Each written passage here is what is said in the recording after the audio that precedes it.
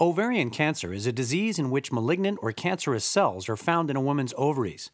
It's difficult to detect, especially in the early stages, because the ovaries are located deep within a woman's body. Symptoms of ovarian cancer most commonly don't occur until very late in the course, stage 3 or 4 ovarian cancer. And the symptoms are often very nonspecific.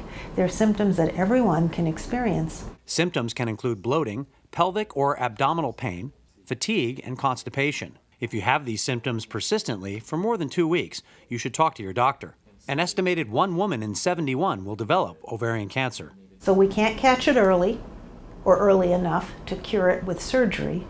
And then the treatments we have allowed us to turn it into a disease that women can live with for 7 years instead of 2 years.